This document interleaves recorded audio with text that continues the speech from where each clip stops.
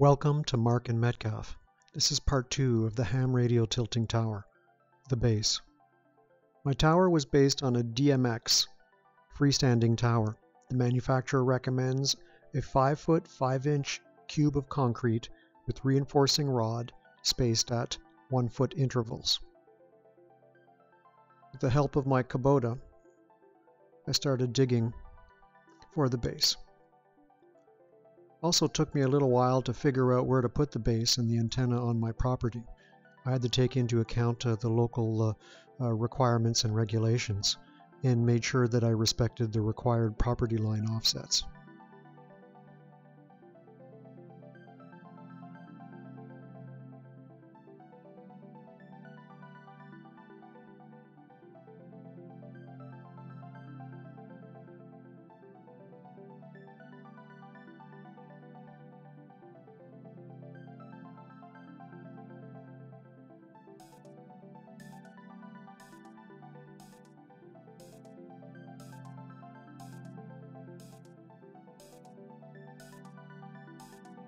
Once the hole was completed, I prepared the 1-foot reinforcement rod lattice structure. Here I'm just lowering it down into the hole.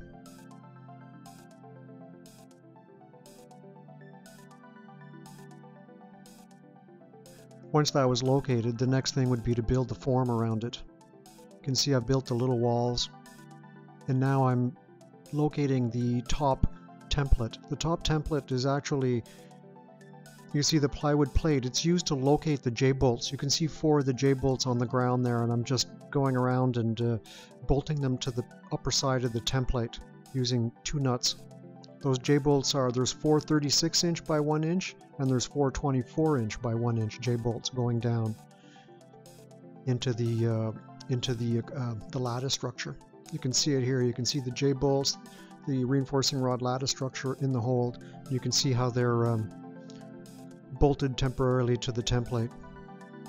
I'm going to keep that template after I've finished also, because I'm going to use it to mark my holes on the antenna base. And that'll ensure everything lines up properly. We ended up pouring a total of 7 cubic yards. I'm using a concrete vibrator aerator that I rented from Home Depot. That makes a huge difference. When you're using it, you can just see the concrete flow. It ensures that you don't have any voids or cavities or air bubbles trapped in there.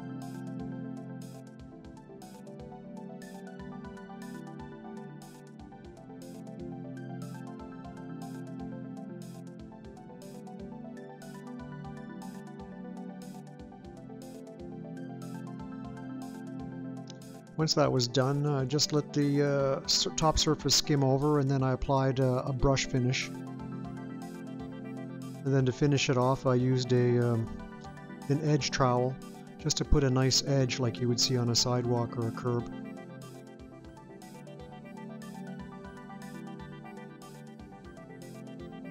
Then of course had to make sure everything was level. And then the family got involved and we all put our handprints in there.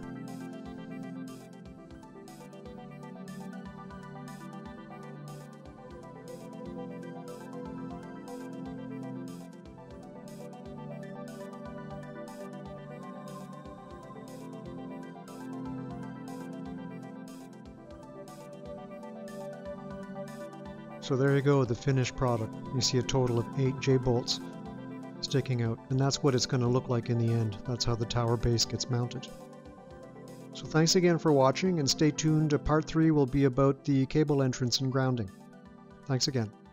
Bye now.